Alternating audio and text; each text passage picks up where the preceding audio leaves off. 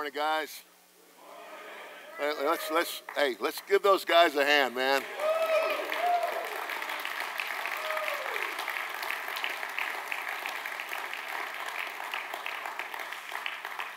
Man, that praise and worship ushers in the presence of God in a huge way. It's good to be with you this morning, man, and leave a legacy. Leave a legacy. It's so important. It's kind of like, like I said last night, legend's what you do. It's like you accumulate trophies if you're an athlete. But you think about that. You can accumulate a lot of trophies, but a year after you had that trophy just sits on a wall somewhere, and what's it do? It collects dust. What did Jesus say? He said, store for yourself treasure in heaven, where neither rust nor moth break in and steal, for where your treasure is, there your heart will be also. So that's the question we got to answer, guys. Where's our treasure? Well, I had a pastor say it this way. So you want to know where your treasure is? Look at your checkbook. Wow. It got quiet in church that day. Look at your checkbook. Where do you spend your time? Where do you spend your money? Man, legacy. People have called me living legacy. One of the, top 5 or 10 wrestlers ever and all that stuff. You know what? That doesn't mean anything to me anymore. All that the fame means to me today is that it is the avenue by which God has given me a platform. Well, I was running hard and fast away from God. He was building the platform I stand on now. Because he knew one day he'd get a hold of me. One day that I would surrender. Like I said last night, guys, before we commit, we have to surrender. And we're all in or we're not in. Legacy. One day my children will stand over my grave. What are they going to say about their dad?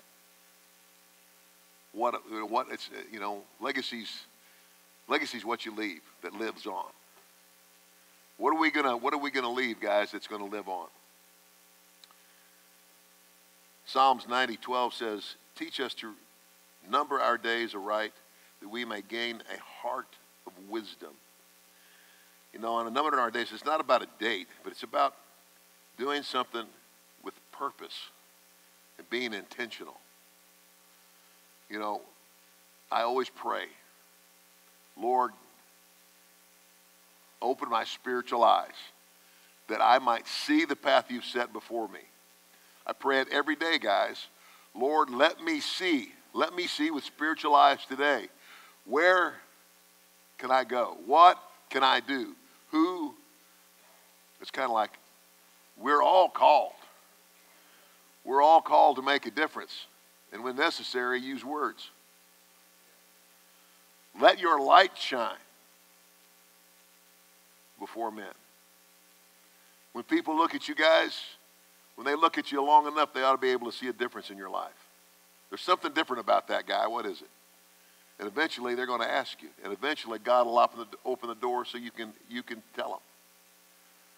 Those are God-ordained moments. And God's timing is always perfect. Knowledge is, I know what to do. Wisdom is the value of knowledge applied. Wisdom is taking the knowledge and all that stuff you know and applying it in a way that's going to make a difference in somebody's life.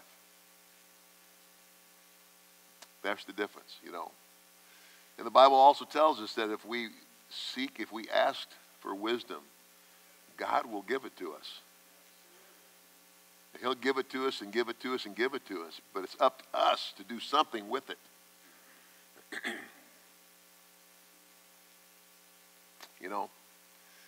I'm 66 years old now.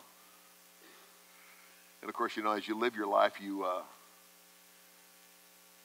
and you contemplate death, we always want to think, well, death's a long way away. Well, it's a lot closer now than it was. But it's a long way away. It might be today. After lunch today, I would go back to my room and take a little nap. I might not wake up. One of my friends, a wrestler named Roddy Piper, died in a hotel room in Los Angeles. He went to sleep that night and never woke up. And I kept trying to find out what had happened. Apparently he had a blood clot. And I have had a partial blood clot in my left calf at one time. And I asked the doctor, how do you know it's partial? He said, because if it was a full blood clot, he said, your leg would be so swollen, so red, and you wouldn't be able to touch it. But I had to get on blood thinners. But that's what happened to Roddy. He had a blood clot, and it dislodged, went to his heart, and killed him in his sleep. Guys, we don't ever know. We don't ever know. So we have to take advantage of every day. Make the most of every day. So what are we building? Are you looking for the life list or the bucket list? You know, we always talk about it. I mean, you know, there's nothing wrong. There's nothing wrong with us. You know, it's like there's a lot of things, you know, that I would like to do, that I would like to see. Now, I've probably traveled more of the world than most of you. But I saw it as I was, you know, I didn't really see it. It was like I just went by it. You know, this town, the next town, the next town. But I have been on three trips to Israel. And every time I go back, I learn something new. And I go there for the express purpose of drawing close to God. So I go with purpose. There's nothing wrong with, you know, there's places I want to see. You know, I was always enamored by, you know, Rome, the Roman people, the first great democracy. I've always wanted to go to Italy, see the Colosseum ruins and all of that stuff. There's nothing wrong with that. But reality is, you don't want to build that bucket list. You want to build the life list. Store up those treasures in heaven, because that's the reward. That's the true reward. Ephesians 5 verses 15 through 17 says, so be careful how you live. Don't live like fools, but like those who are wise. Make the most of every opportunity in these evil days. Don't act thoughtlessly, but understand what the Lord wants you to do. Can't be any plainer than that. Understand what the Lord wants you to do. God has a purpose and a plan for every man, woman, and child. Do you know your plan? Do you know your purpose? And if you've discovered your purpose, then what are you doing about it? And every day is a new day, guys. Every day is a day. You know what? And here's the thing. You know, times like this and meetings like this bless me. Because this is a weekend. You guys all have jobs. You all have families. And you could be somewhere else doing something else, but you're here. You're here this weekend because you came here, I hope, and I think, and in my heart realize that you're here because you want to draw closer to God.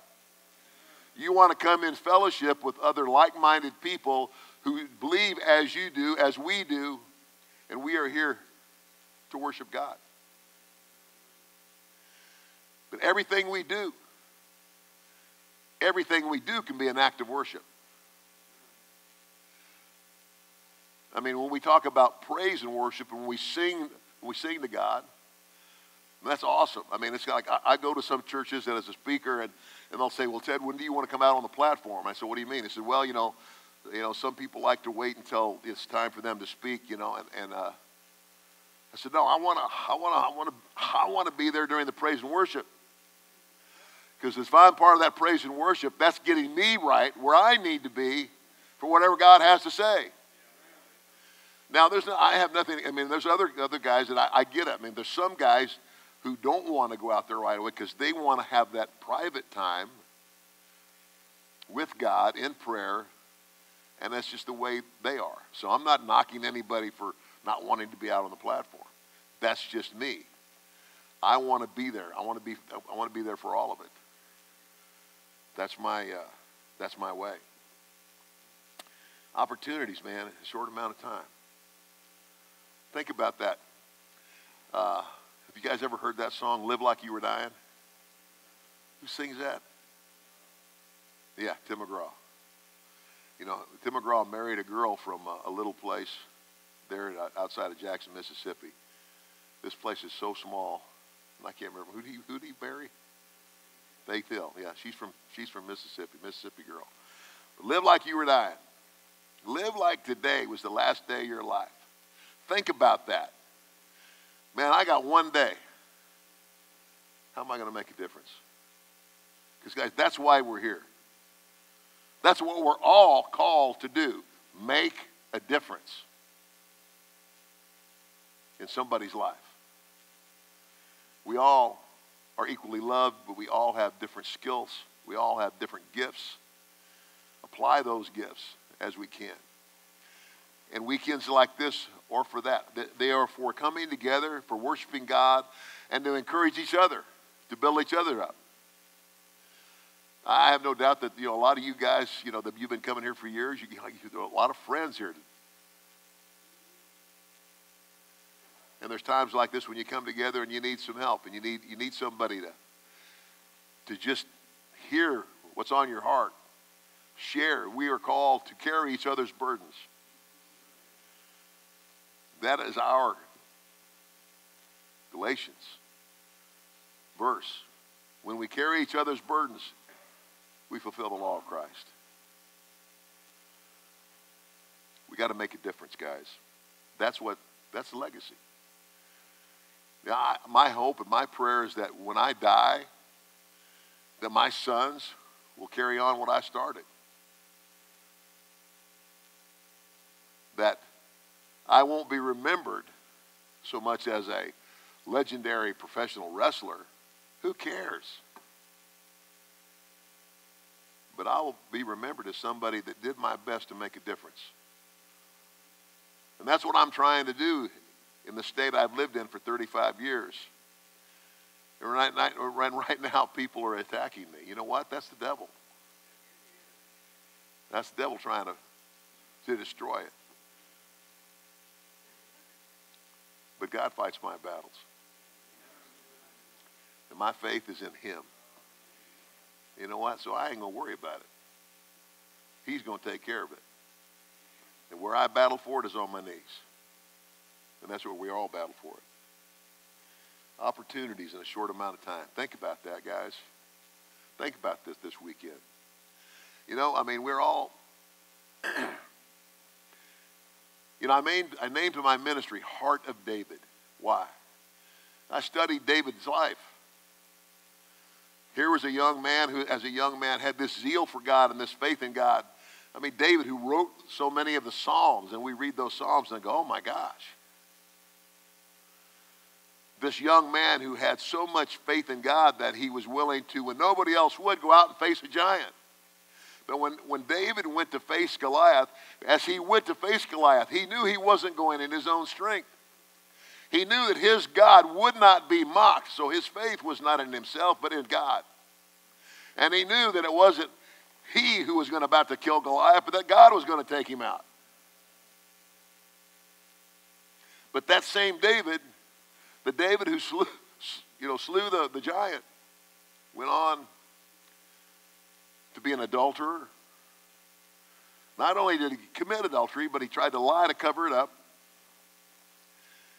He brought Bathsheba's husband in from battle, got him drunk, sent him home in hopes that he would lay with his wife and they could say that was their child. The Bathsheba's husband said, I will not go to bed with my wife while my brothers are out in battle. He shamed David. So David sends a message with him, a sealed message, takes it to the commander of the troops, and he reads the message, put him in the front where he'd be sure to be killed. So David's guilty of murder. So how could God say, David is a man after my own heart? Guys, here's why. Because God knew that at David's core, in spite of his flesh, in spite of his weaknesses, that David would never stop getting up. David always took full responsibility. When he was called out, David didn't try to make excuses for it. He said, my God, against you and you alone have I sinned. David always took full responsibility for the choices he made. But David kept getting up. And our Savior, what family lineage did Jesus come from? David's. got to keep getting up, guys. Because as long as we live in this flesh is weak, and it stinks to high heaven. We have to live in it, and we have to try to control it every day. And there's going to be good days, and there's going to be bad days. There's going to be days when we stumble, and maybe we just skin our knees. Man, there's going to be days when we fall hard. Get up. Get up. Ask God for forgiveness and carry on. The thing about David was God knew his heart. God knew his heart, and God knows your heart. You know, there's a lot of great preachers. I have a friend who was a pastor friend of mine. He was my pastor for a while. He left Mississippi and he went down and he pastored a church in Florida. And this church was really growing. He was actually at the time being touted as possibly being the next head of the Southern Baptist Convention. And he fell. He had a moral failure. One-time thing. He handled it better than anybody ever. He didn't even hesitate. He immediately confessed to his wife, stood up and confessed to his church, and he said, and they wanted him to stay. He says, no. He said, that'll never work. And he stepped down. But God restored him. But I remember him telling me this. He said, Ted, he said, you know what? Here's what happened to me. He said, I have this zeal for God, and my church begins to grow. And he said, and I forgot. It's not my church. It's his church. I'm just a steward of what God has placed in my care. He said, I forgot. It ain't about me. It's all about him. And that was the lesson that he had to go through. Now, he's at another church, Valdosta, Georgia. And his church is thriving. Guys, we all blow it at some point in time. Get back up. Get back up and carry on. Because God knows your heart. At the end of the day, it's like you don't want to be a Pharisee. There's a lot of religious people in the world. There's a lot of religious people who go to church every week, punch the clock. But do they come to events like this? Are they engaged in the ministry of their church? Are they feeding the hungry, clothing the naked, taking care of the widows and the orphans, visiting the prisoner in prison? Are they doing those things? And I will go so far to say, even if they're doing those things, even if they're doing all of that, are they doing it so people will look at them and say, oh, you're great?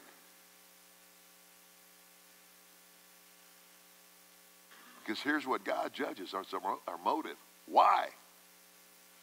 Why am I doing what I do now? And I'm doing what I do now because I came to a point in my life where I recognized that an unbelievable, massive God who I could never even comprehend his size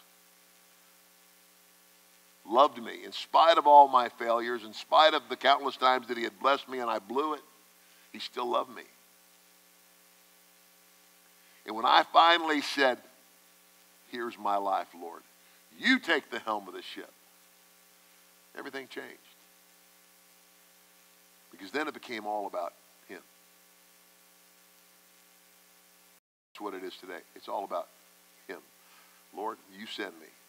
I remember one time I was still in the wrestling business. I wasn't wrestling anymore, but I had gone from what was then the WWF to WCW, the competing entity.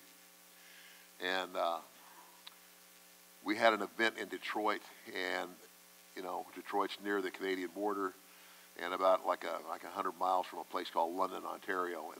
And it was a church that contacted me there, and they said, Ted, if you come in a day early for your event, we can pick you up, bring you up here. We'll do an event with you and take you back to Detroit. And I said, okay, that'd be great. And I'd wrestled in London, Ontario before. And this is, I was still on television regularly. And so, man, there's only like 20 people in in church. And I was just kind of like, wow. I was deflated, like I was expecting a lot more. But I did what I'm supposed to do. And one kid got saved. One teenager came forward. And I prayed for him. And then I greeted the other 19 people, said hello, shook hands, whatever you. And he waited. He waited till everybody left. And he said, Ted, he said, I wanted you to know this. He says, you saved my life today. I said, what? He said, you know, when I left home today, he said, I was looking for a place to commit suicide. And I went by this church and I saw your name. I'm always a wrestling fan, so I was curious. And I came in and he says, congratulatingly, when you started preaching, I started to get up and leave. He said, but for some reason, I couldn't get out of my seat. Go figure, right? And I said, well, son, I said, I didn't save your life. God saved your life, and more importantly, your eternally mortal soul. But here's what God spoke to me. Don't worry about who's there. Don't worry about how many are there. It ain't about you. It's about me. He says, you're like the Pony Express. Carry the mail, deliver the message, and let me do what I can do. Because you can't do that. Yes, Lord, lesson learned. So I carry on. And that's what we all should do. We're not God, but we are to be, to the best of our ability, whatever our gifting is, be the hands and the feet and the heart of Jesus to a lost, dying world. As much as we possibly can, show compassion. I can't remember, this was not very long ago, but I remember it was on the news that there was a guy who was convicted, found guilty of murder, and in the courtroom, I don't know who the lady was, but it was a relative of the person who was killed. I don't know if it was a mother, a sister, I can't remember any of that.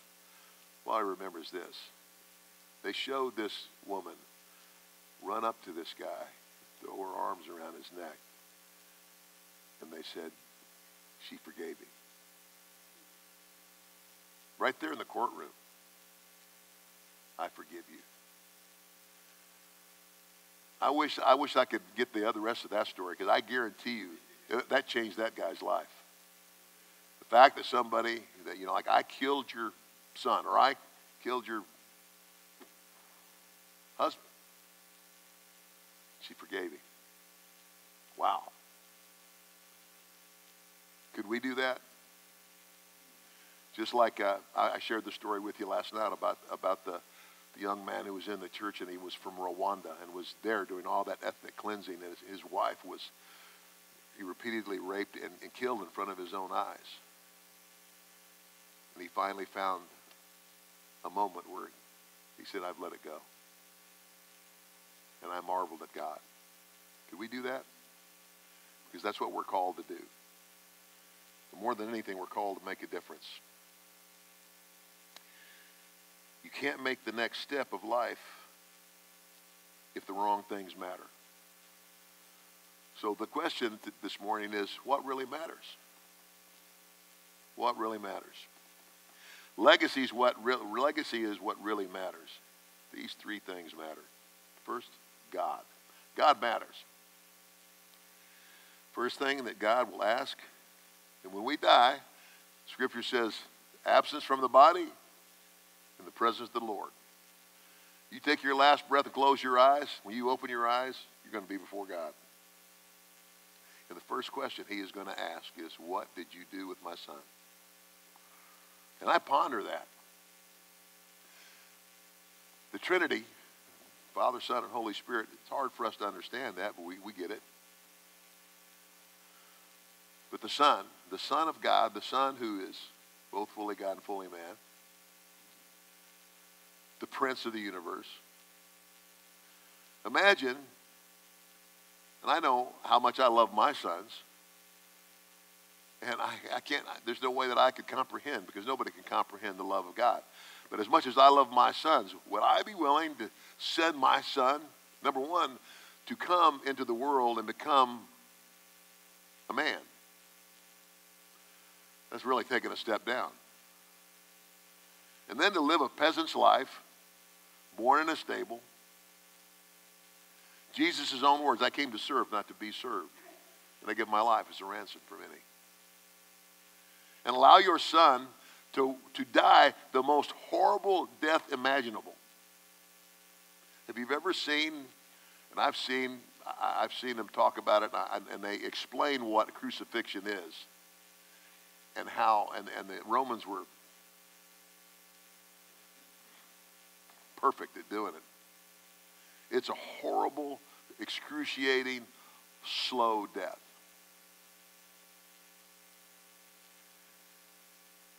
You think about that. That God would send his son to die for us, that we might have life. And you stand before him and he's going to say, what did you do with my son? I gave you life. I sent the prized possession that I have on your behalf. All you had to do was follow him. What did you do with my son? How are we going to answer that, guys? We need to, I challenge myself with that question too. What am I doing with Jesus? And to the best of our ability, in spite of our flesh, which is wretched and stinks, to the best of our ability, we're to make a difference. Make a difference, make a difference. Relationship, relationship, relationship. I'm going to say it over and over and over. Christianity is not a religion, it's a relationship. It's a relationship with God, and it's an interrelationship. It's all based on relationship. Think about the closest relationships in your life. Think about the sphere of influence that you have in your workplace. So you call yourself a Christian, maybe like me, you wear a cross around your neck, and you hang out at the cooler and tell dirty jokes.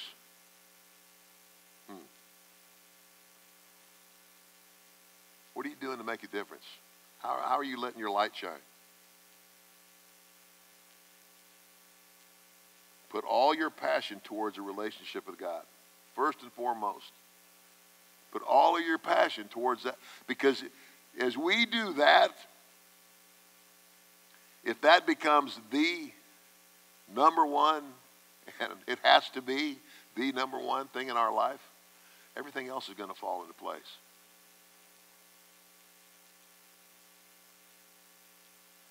Like I told the guys that came forward last night, you came forward because God spoke to your heart. God is dealing with you about whatever it is, and in obedience you came forward. God honors obedience. Always. Christianity must be the highlight of life.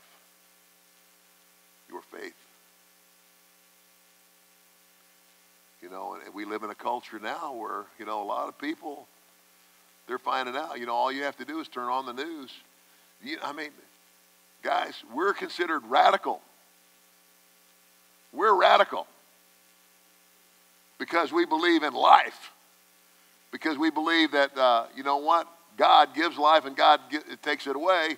Yet there are more abortions in the United States than anywhere else in the world. But we're radical because we believe that. You know, I said this a long time ago. I said, the day's going to come, and I don't know, it may not be too far in the future, where they're going to start rounding us up. And they're going to put us in camps because we're radical. And when that day comes, are you going to care whether the guy standing next to you is a Baptist, a Methodist, or a Presbyterian? Heck no. All you're going to care about is that he believes in the same Jesus you do. So if that's what it's going to be then, why is it that way now? I don't care where you hang your hat. Because all the things that separate the church denominationally don't have a single thing to do with salvation. So what if a threefold cord is uneasily broken? We are stronger united than we are divided. But the devil's done a real good job of dividing us on all these doctrinal issues. All those doctrinal issues, you know what? We ain't going to know the truth until we get there. And apparently, they're not that important to God. What's important is this.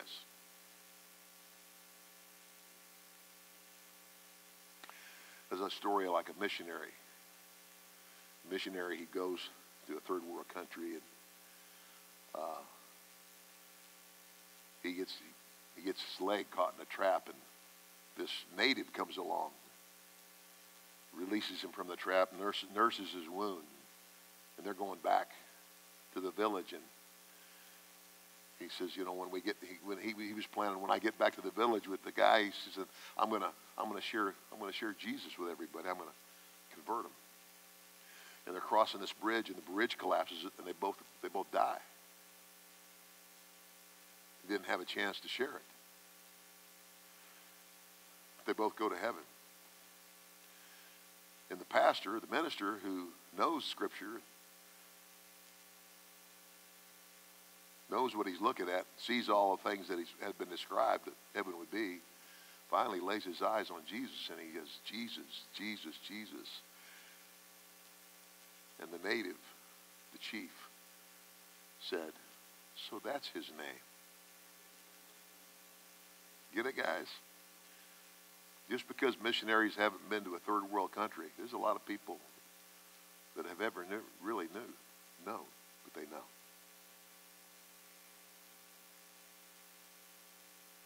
We don't know how God does that, but we know he does. What really matters?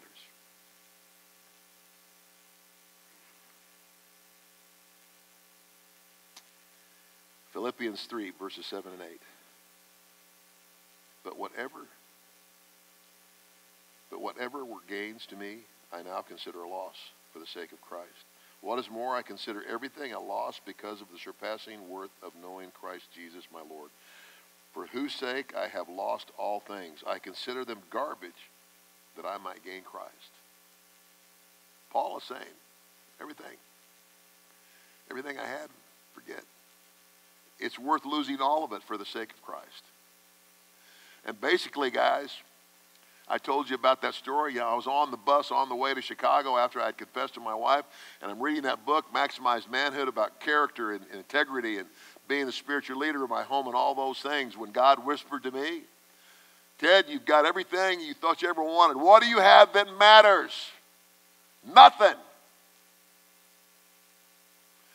In that moment, I realized that all of that meant nothing. That was the beginning of the change of my life. And when I answered that question, I was basically saying the same thing Paul said. It's empty. It's worthless.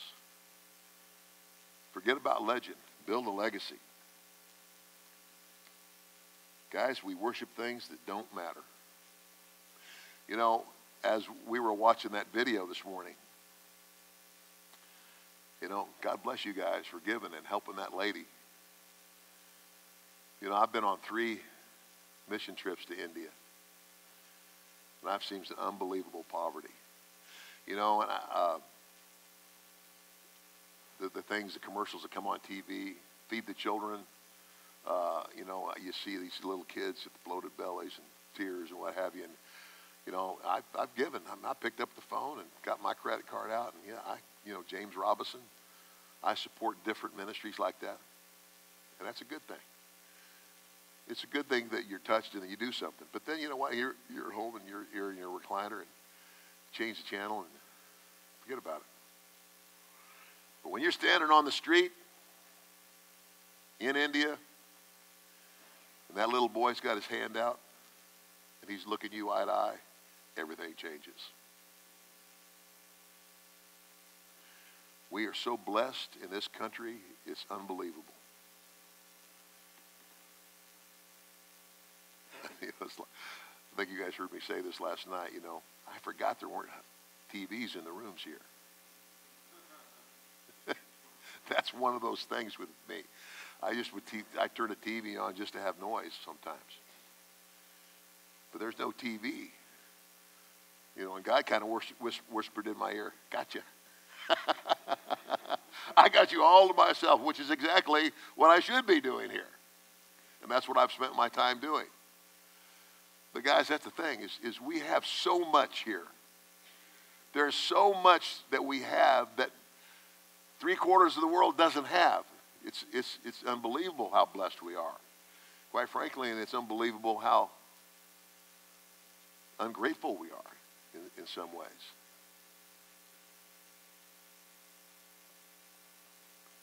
You know, and the older I get, it's like, when my wife and I, we had 3 kids, and so I built a big house and had a pool in the backyard and all that stuff. And my kids grew up and they moved away. And then one day I looked at my wife and I said, "What are we doing?" I said, "We're spending all this money to heat and cool this monster." I said, "We live in 3 rooms. Sell it." So we sold the big house and we rented for a little while because we were waiting for something. So we got another house. I think it's like half the size, like 2,300 square feet, whatever.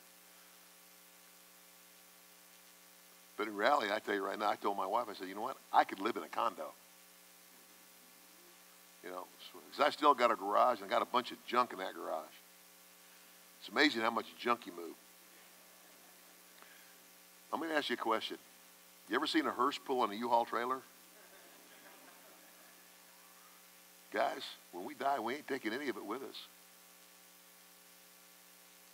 So what's it really worth? We have to be intentional. We have to be intentional because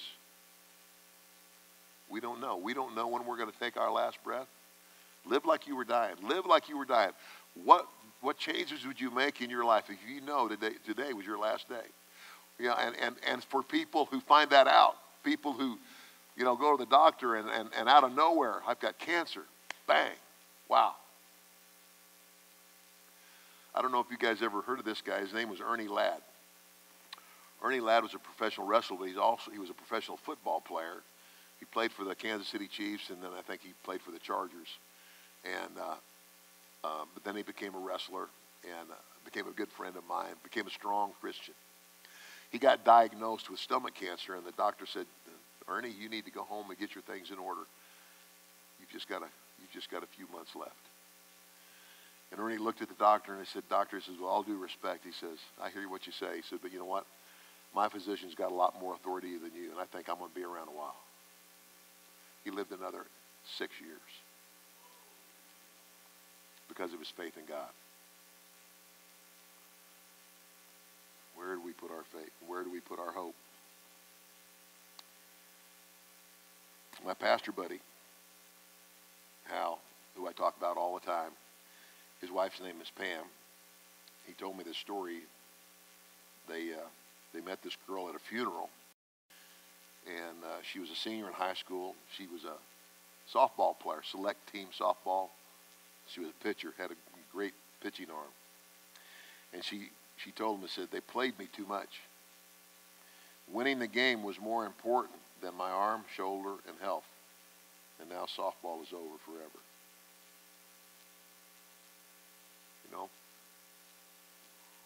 What's really important? I want to tell you what, I would say the same is true in the NFL. I think this thing, they're changing things, all the stuff about concussions and stuff like that. But I know stories about guys who, they get hurt, and they give them a shot so they don't feel the pain. They put them back in a game. It's just meat on the hoof. So what is most important to all those people?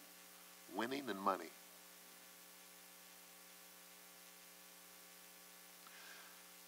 Attorneys. I don't know if there's any attorneys in the room.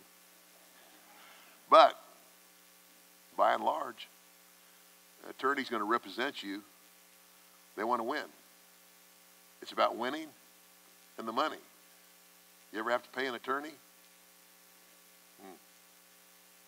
Well, my youngest son, who's in hot water, he has to pay an attorney, and he doesn't have the money. So guess who's going to pay it? The $1 million man, who's not a $1 million man. God, please help me. And that's what's sad. So it's not about justice anymore. It's about winning and money. It's a sad scenario, but it's true. The media, I mean, I'm dealing with that. Just so they can tell a story, they will tell a half-truth. And in the Bible, a half-truth is a lie, period. Just to sell papers. They don't care what it does to you, how it affects you or your life. They don't care. Men, we got to make a difference. There's an anemic need for godly men in our country. Anemic need for godly men in our country. And if you pay attention, churches aren't growing.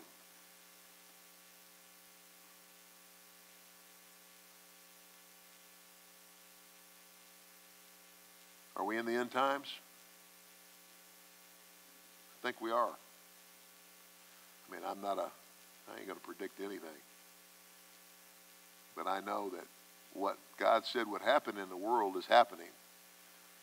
That the world would go back to the same depravity it was in when he destroyed it the first time. He said, but next time it'll be by fire. And I hope none of us are here. I don't think we will be. People matter, number 2. People matter. You matter. I matter. But we as people, we're human. We get our feelings hurt. We get mad. We get angry.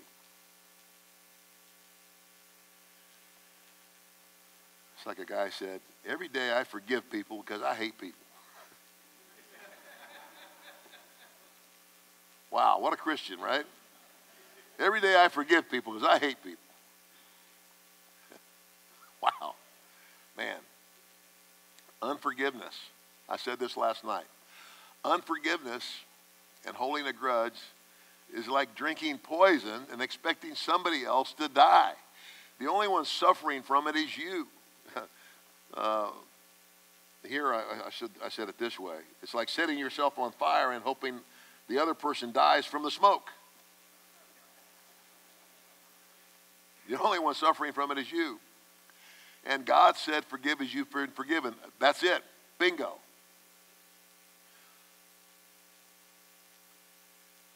And there were a lot of hands that went up last night. And because of what my wife and I went through, and as my wife joined me, as she has, and we do some marriage ministry together, and she talks about unforgiveness. And I remember her telling me in the midst of our conflict that she said, she goes, the thing that I'm mad at you the most about, he says, you have interrupted my relationship with God. Because I know what he wants me to do and I don't want to do it.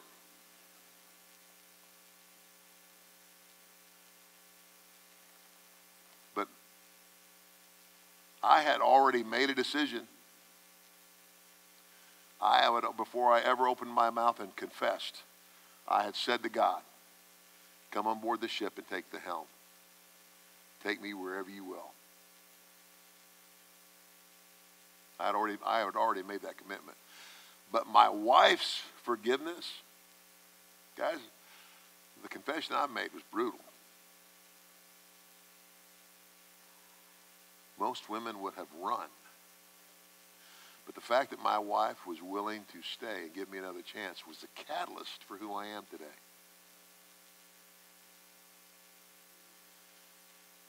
Was this happen overnight? No. No, no, no. No pain, no gain. It's that way in everything. Fellas, you guys know that.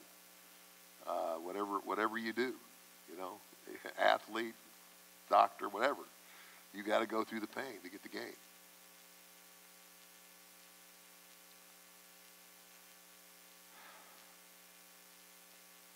Galatians 5, verses 13 through 15. You, my brothers and sisters, were called to be free. But do not use your freedom to indulge the flesh. Rather, serve one another humbly in love, for the entire law is fulfilled in keeping this one command: love your neighbor as yourself. If you bite and devour each other, watch out, or you will be destroyed by each other.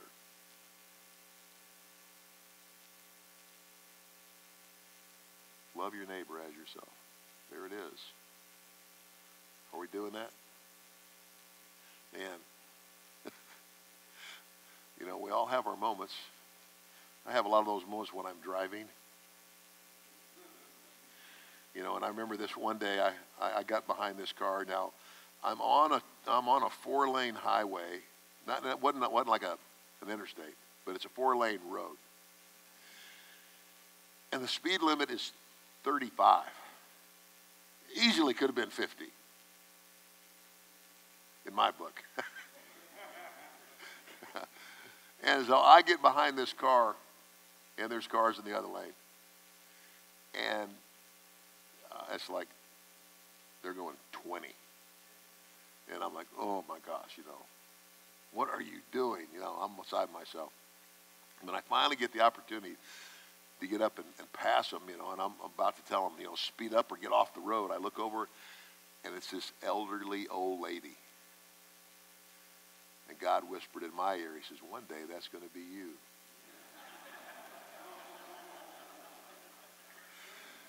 Oh, God. Grace, grace, grace, please forgive me. We all have those moments. Live each day like it's your last, guys.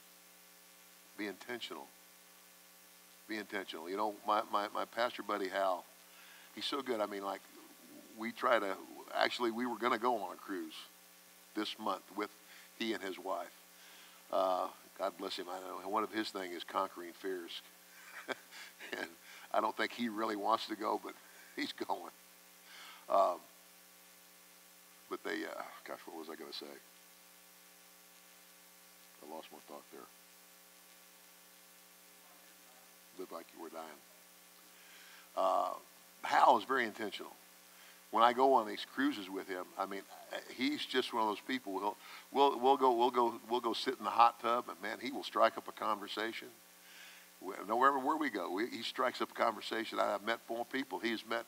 I have watched him, and then you know, time will go by, and we'll be on a conversation. He says, hey, Ted, you remember that guy we met on the cruise and da-da-da-da-da? Yeah. I said, well, I've stayed in touch with him, and now he's going to church. Got saved. Wow. I need to be more like my buddy Hal. The thing that I deal with, I'm just confessing here, because of the fame, because of the notoriety I've had, you know, and because sometimes, even now, I can't believe I'm 66 years old. I haven't had wrestling tights on in 30 years, and you'll never see me in them again.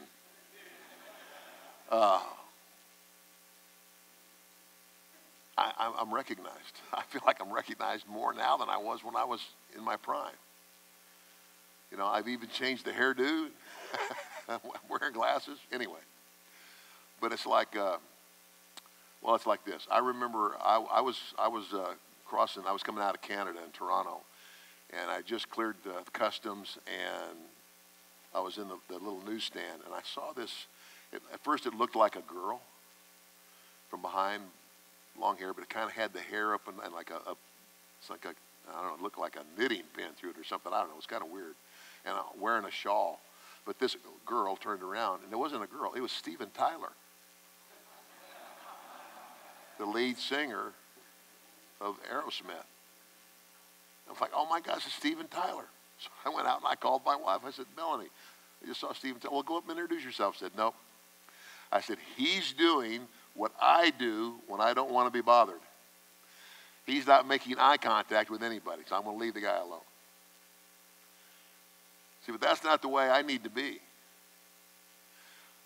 And I'm getting a lot better about it. A lot better.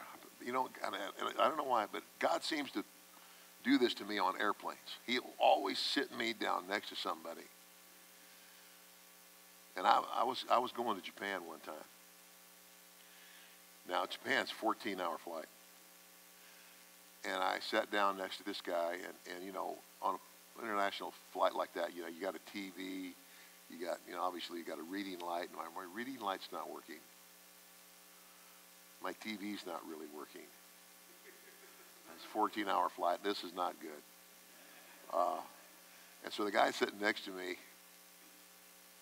he says, "Do I know you? You look kind of familiar." I said, "No, I don't think I know you." And he says, I said, "Are you a wrestling fan?" "You're Ted DiBiase, the $1 Million Man." And I'm thinking, oh, please, God, 14 hours sitting next to a rabid wrestling fan. Why? Why? Because I want you to talk to him. Guys, by the time we got to Tokyo, I had led him to the Lord. So,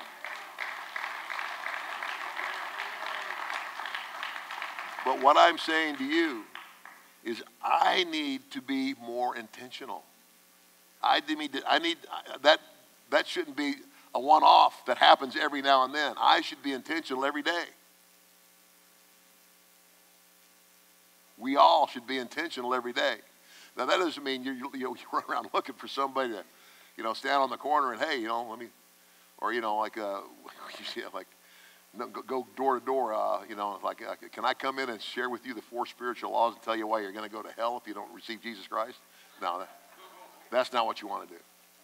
Let God set it up, because he will. But be mindful and be intentional and be looking with spiritual eyes and listening with spiritual ears. And he'll set it up for you. The difference, though, is a legacy.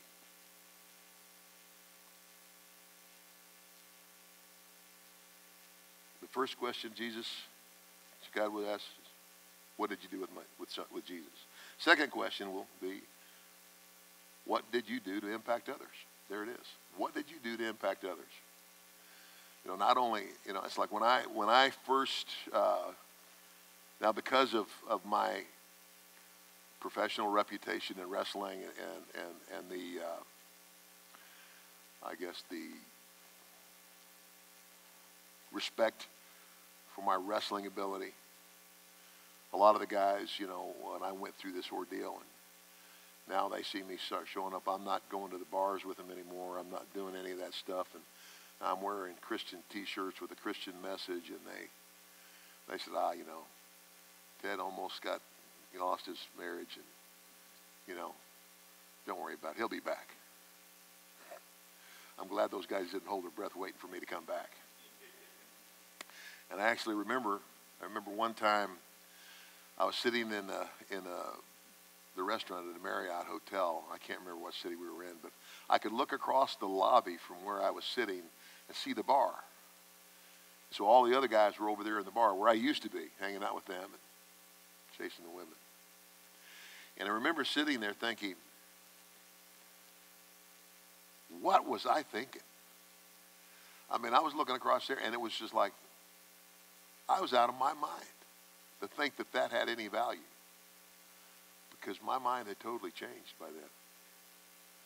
But then, you know, the other thing I found out was, you know, Jesus said, you are what you behold. So I'm back in wrestling. My heart has changed. My life has changed. All the priorities in my life have changed. But I'm still on the road with a bunch of guys that are hell-bent. You are what you behold. If you're going to stop drinking, get out of the bar. If you sit there long enough, you're going to drink again. So what happened to me is it finally came to a place where I was like a year later. I went to Vince and said, Vince, I said, this SummerSlam event will be my last. So I got to go. And he really didn't want me to go. I said, and I didn't really go into any detail because, you know, here's a guy running a business, you know, and it's, you know, whatever my reasons were, I didn't think he would understand. We had a conversation about that later, and he said, you should have shared it with me. But anyway, I left. I left the WWF. I went to work I went back to work for a company in Japan. And what was the difference? Well, number one, Japan's a foreign country, foreign language, and, you know, it's like you don't know your way around. And so it was almost like going on retreat. Even when I wasn't living for God, all I ever did in Japan was go wrestle, go back to my room, and read. I said, wow, that'd be great. You know, that way I can go back to and read my Bible and do devotionals. And, you know, well, and that's the step I took to make a difference, because I still had to make a living. And I had not gotten to that place of surrendering to evangelism yet. But it was like 2 tours in, I herniated, or these discs in my neck manifested themselves, and my wrestling career was over. And I was about to turn 40. That's when I went back to the WWF, but I went back as a manager and a commentator, which only required me to be on the road. Back then, they used to tape their shows once every 3 weeks, and it was 2 days. They would do 3 shows one night, 3 shows the next night, and then I would have to go to Stamford, Connecticut 1 day a week to do voiceovers for the shows, because I was a commentator. So God had taken care of me. But I had to take the initial step. I had to, number one, to separate myself.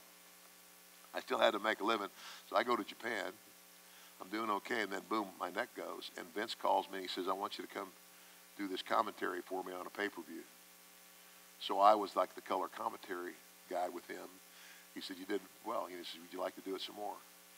And that's when he gave me the opportunity to come back in a managing role, managing a wrestler, which basically means I was his mouthpiece, and doing this color commentary. God provided a way. But I had to be intentional about separating myself from the environment. And God will make a way where there seems to be no way. And so, bang, I'm right back there. I'm working for the company. I'm making a living. But am I on the road all the time? No, I'm only on the road 2 days, once every 2 weeks, and then 1 day a week in the studio.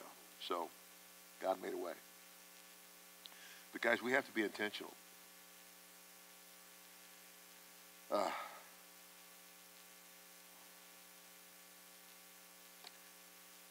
second question, what did you do to impact others? We discussed that. That's the place of reward, you know. Again, store up for yourself treasure in heaven. You know, some of us are going to have mansions in heaven. Some of us are going to have huts. What will you have? That's a question we need to ask ourselves. You know, that's how we're going to deal with. Let's deal with that. You know. Matthew 25:35. For I was hungry, and you gave me something to eat. I was thirsty, and you gave me something to drink. I was a stranger, and you invited me in. Guys, are we being the hands, the feet, the heart, and the voice of Christ on earth as we should be? And even if we are, don't be satisfied. Don't be satisfied with where you are. It's like in sports, or anything really. You're only as good as your last game. Now you got to go out and do it again. And keep going. Keep going. Keep pressing forward. From the moment of our salvation, then the sanctification starts. The sanctification part lasts your lifetime.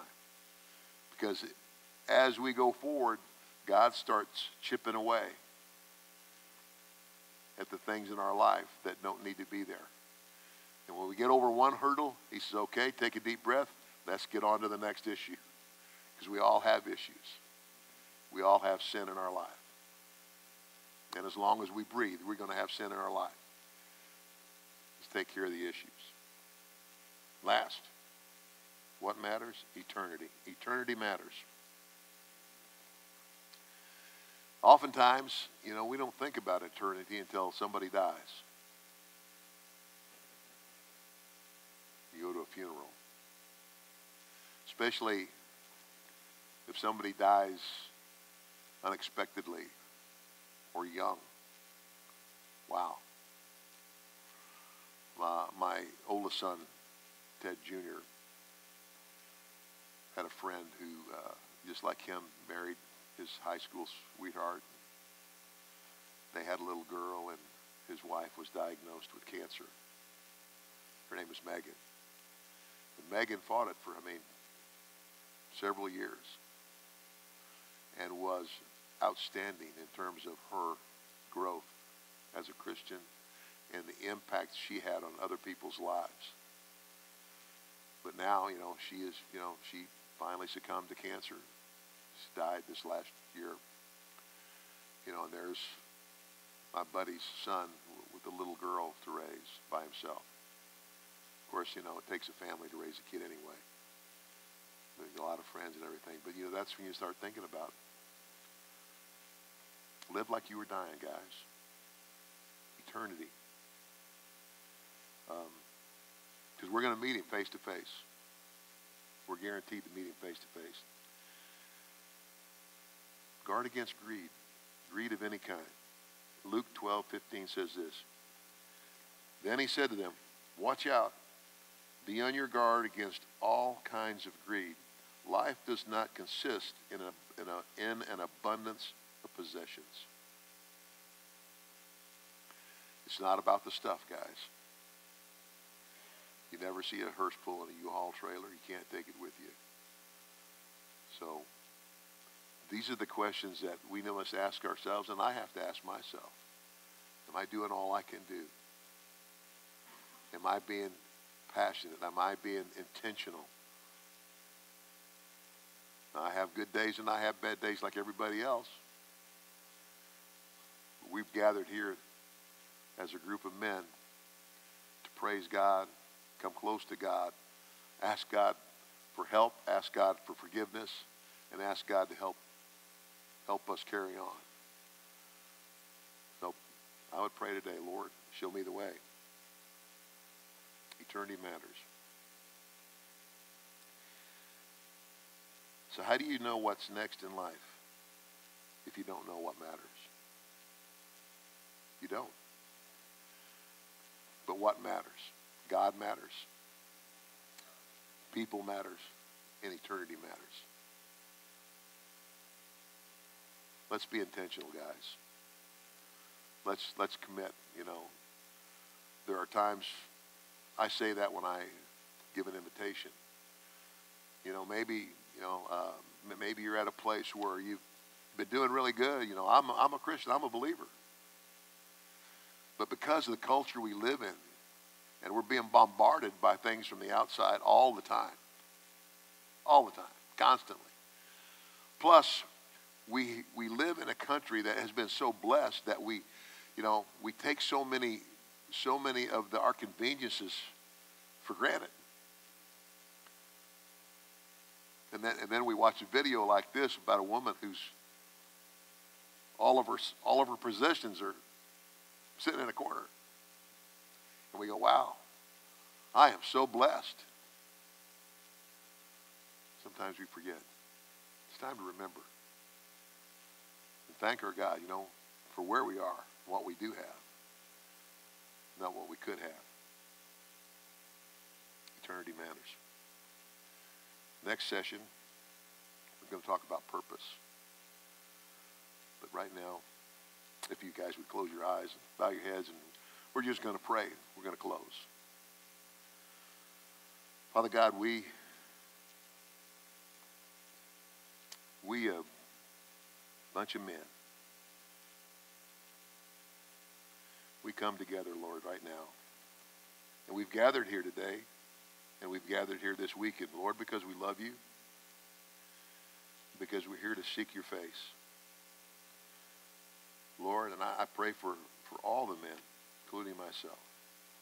Lord, that you would reveal to each of us that chink in our armor, that issue in our life that most needs to be dealt with. Whatever it is, Lord, that we might deal with it here this weekend. Lord, that you would forgive us of any unconfessed sin. And again, Lord, that you would give us wisdom. Give us wisdom. Not knowledge, Lord, but give us the ability to know what to do with the knowledge and how we would apply it in our lives so that we can be the best that we were meant to be, that we might take your gifts and your talents, those that you have given each of us, and apply them in such a way that we make a difference in the world. Lord, that we would truly be your heart, your hands, your feet, and your compassion. Help us to be compassionate. Lord, help us. Help us to even love those who don't love us. Lord, that we might truly be the salt and light you called us each to be, that we could be that shining light on a hill for somebody today, and then again tomorrow. Again, Lord, open our spiritual eyes to see that path, and give us the courage, Lord, at times to do what's right, even when it's difficult. And once again, Lord, we thank you. We thank you for allowing us to be here as a group of men. Lord, we thank you for your blessing, for your forgiveness. But again, Lord, most of all, we thank you for loving us all enough to take our place on the cross. And we pray this prayer in your name, the name of all names, the name of Jesus. And all God's men said, amen. Amen. Amen. All right, gentlemen, thank you very much, and I will see you again at lunch, I think, or just after. Thank you.